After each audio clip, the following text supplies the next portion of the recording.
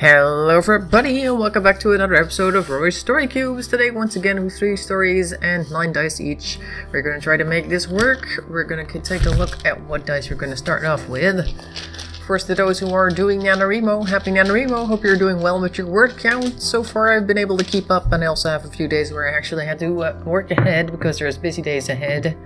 Let's see, I have 7 and 8 and 9. Right here. Okay, let's take a look what we can make out of these. Oopsie daisy. Just gonna grab a few. Now, NaNoWriMo, of course, is a writing competition. This is a throne, meanwhile. These are handcuffs. This is somebody falling through a trapdoor. This is a house. Always good. Oops, that one went off screen. This is a judge's hammer. And this is a musical note. This is Red Riding Hood. This is a, I guess, a staircase leading to the basement. And this is a brain. Move it a little bit up here like that, so they're not so much on the edge of the screen. There you go. Make sure to pause the video to check out the dice, so you can make your own story and post it in the comments below. As I was saying, NaNoWriMo is an international writing competition, National Novel Writing Month, as a matter of fact, and it's held every year in November, from the 1st up until the 30th. You have the entire month's time to write a story of 50,000 words. Currently, I'm at about 11,000, I think, which is enough for today, and that's just as well, because Sundays are usually my recording days. It's Sunday today, not Tuesday. What are you talking about? Anyway, so I have to do a lot of stuff on the Sunday, so I have to make sure to double up the Saturday before, which is great because we have word sprints and virtual write-ins and all that sort of thing on Saturdays, which are fun to do. If you're interested, make sure to check out nanowrimo.org, or is it .com these days? Well, one of those two, or just Google it, you'll find it. No worries. Either way, we have 9 dice here that await our creative input, I guess you could say. Let's see now. Let's see. Once upon a time, there was a house in the middle of the forest, and inside the house lived a little girl. And she was actually quite smart, normally. And actually, she was so smart that she had figured out the system to the lottery, and that won her a bunch of money, which allowed her to buy a little plot in the middle of the forest where she could buy a little house, and that's where she lived right now. She was quite wealthy, and one day she was sitting there watching TV, and she hears this music that's coming from not the TV or the radio or anything else or the neighbors. She's not quite sure what it is, so she goes and follows the music, and eventually she ends up walking over this thing and like a hatch. She didn't see it before, it was like well camouflaged, but as she walks over it, finding that it was the source of the music, she falls down and she passes out because she hits her head in something. It's not good. And when she wakes up, she finds herself in a courtroom of sorts, because, well, she was passed out. She'd apparently been arrested, and she wasn't quite sure what for, and everybody who was there, they spoke in a language that she couldn't understand, and they were all pointing at her, and they were all very angry, and they asked her some questions, but she had no idea what they were asking, but by the tone of their voice you could tell that they were talking to her in a questioning tone, and so she shook her head, and she wasn't sure what to do. After a while, the judge actually brought down his hammer, as she was sent to jail. That's right, she was down in the dungeons. Poor girl with her smart brain, which of course she used to figure out exactly what was going on. Eventually, she managed to talk to one of the people. She started using sign language, as you do when you're in a country where you don't speak the language, and she found out that they thought that she had intentionally broken the trap door by walking across it in the middle of one of their music recitals. And of course that musical recital was incredibly important because it was for the guy who normally sits on this throne, their underworld king, and he was not amused. And of course she managed to explain eventually with her gigantic brain that she was not intentionally wrecking things. She had actually been drawn in by the lovely music they were playing.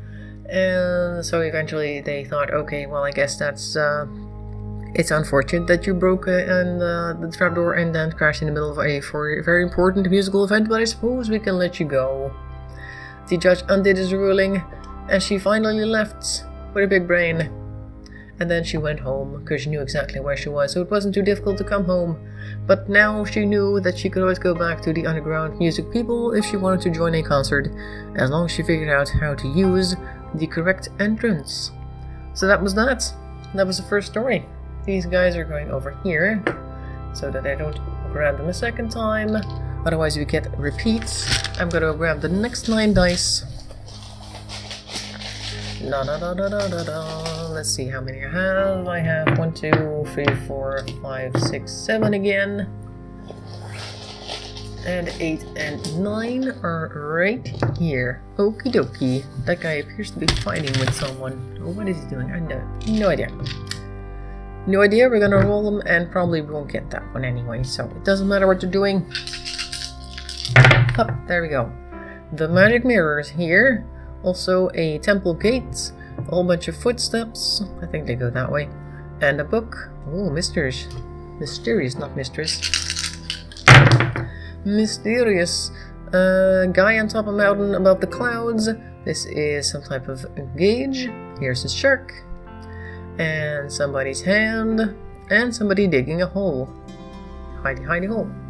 Alright, make sure to pause the video here and take a look at these dice. Come up with your own story. Post it in the comments below. I'm gonna take a look at what I can do with these.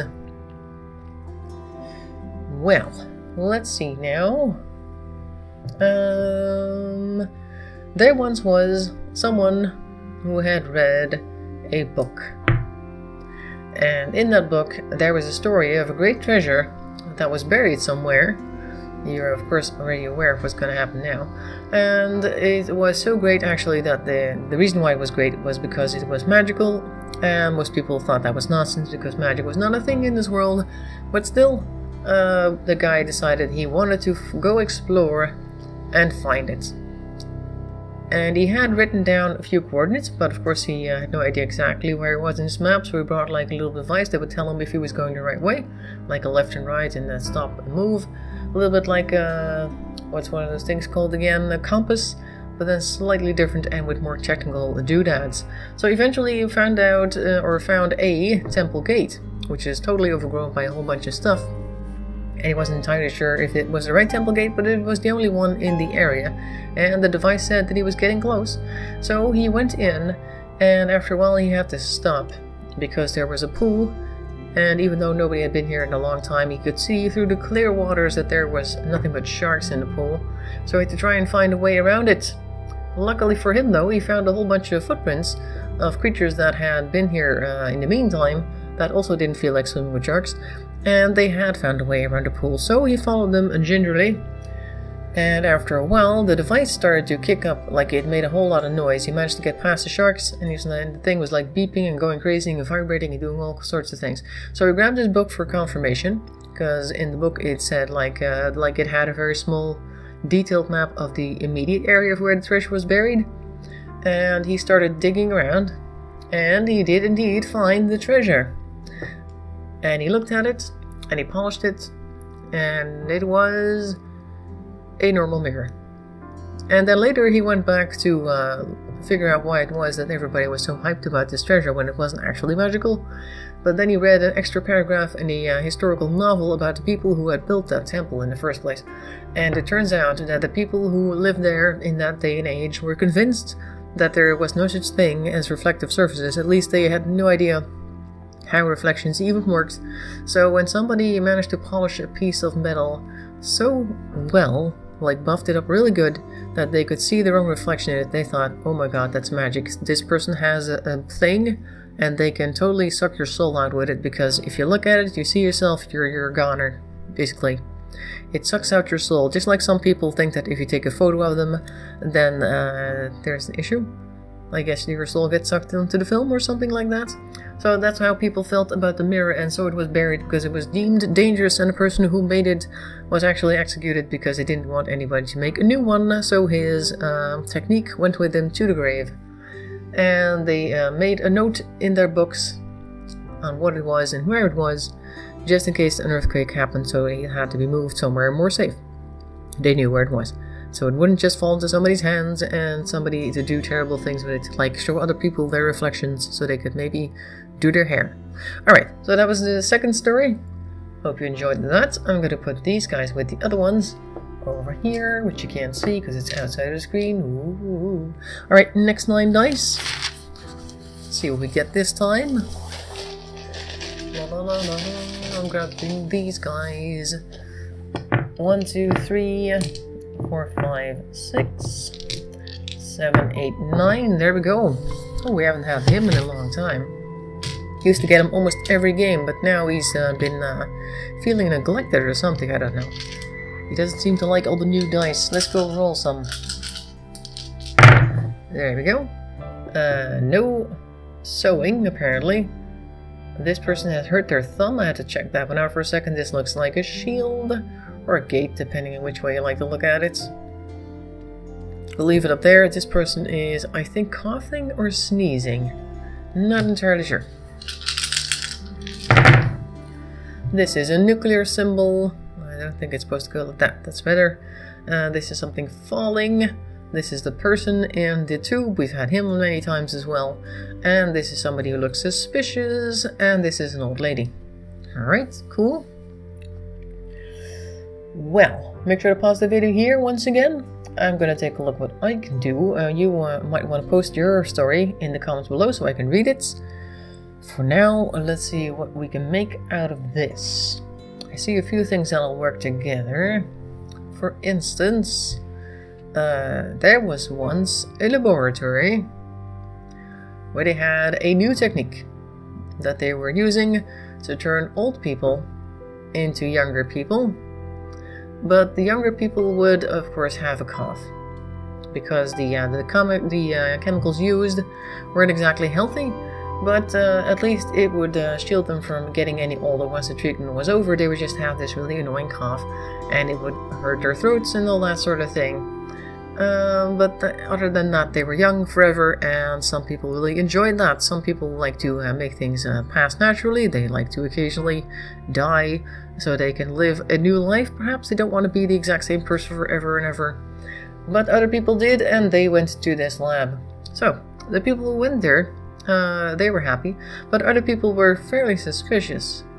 One in particular wasn't very happy with this entire thing. He was like, I guess, a natural life fundamentalist. He went in there, or at least he tried to go in there, because when he tried to go in there, he found that there were a lot of booby traps all over the place. He had to really watch out. And at one point, he tried to get through a door, but it closed on him, and his thumb got stuck, and he didn't like that very much. It hurt. But once he managed to get inside, he's like, okay, I'm going to sabotage this. I'm going to add my own special mix of things. There we go. That's probably better for you. He added like some chemical that he found that he was sure didn't need to be in there. I think it was from the broom closet, like a baking soda or whatever it was. He threw that in there. And indeed, that did make things very bad. The people who now went into the tank old never came out of the tank at all, because the baking soda had such incredible impact on the chemical formula that they instantly died. And then the lab had to be closed because it was deemed unsafe. And this guy was happy, even though he doesn't look it, because he had single-handedly stopped the people becoming immortal. Which was also messing with the job market, by the way, because how are you going to employ somebody forever? Like, not until they're 65, but until they're, I don't know, until every company that used to exist no longer exists, because they've all been replaced like 20 times already since it's been, I don't know, forever. Forever, literally forever. It's been forever, because they are living forever. That means they need a job forever, and most people don't have forever jobs. Right, never mind. So he was happy that that was no longer the case. Of course, the people who had already had the treatment beforehand, they were still out there living forever, but they decided to get extra security because the people like him may now be going after him and to try and hurt them somehow. Of course, it was slightly difficult. So suddenly cough medicine was very popular, more popular than before, because they didn't want to cough at all, giving other people's reason to suspect that they used to be old and were now young forever. Alright, those were the 3 stories. Hope you enjoyed it. Make sure to leave your stories in the comments below. Thanks for watching. I'll see you next time, and bye bye for now.